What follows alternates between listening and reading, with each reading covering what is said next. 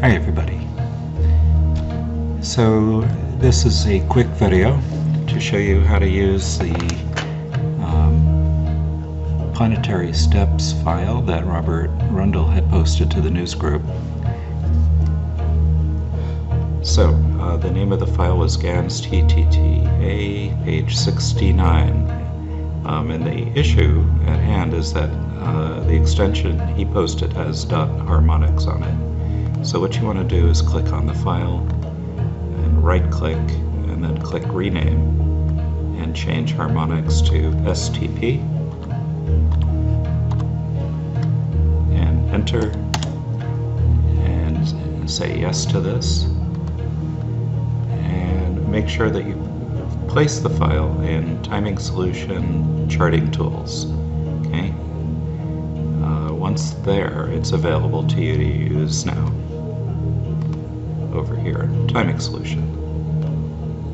Let me trash this and do it again.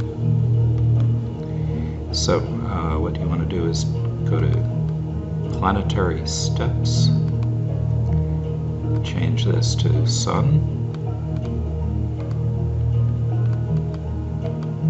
geo, click OK, and click and drag just to bring up the planetary steps, and then the options opens up, and then you click open a new file right here and browse over to charting tools. It probably will go there automatically, and here's the file.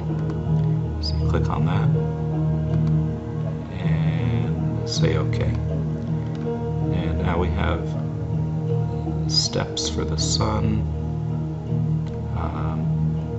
based on the calculations Robert has made from his reading of tunnel through the air.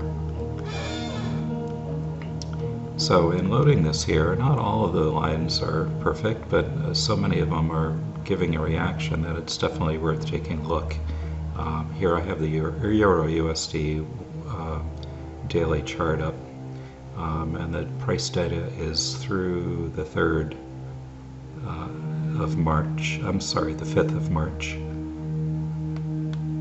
And these are off into the future here. But you can see there's some nice reactions. This is a nice down action, nice up action here.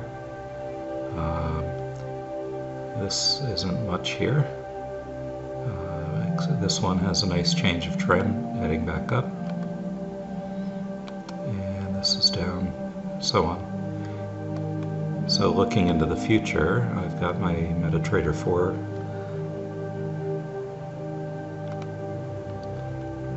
and this future date of the 30th of March was a really nice one that came off of this long-term trend line here on the daily, and we've had a nice run ever since this one, up 430 pips. This one, not so much. This one on February 24th has a nice down move. So, taking a look at 330 here.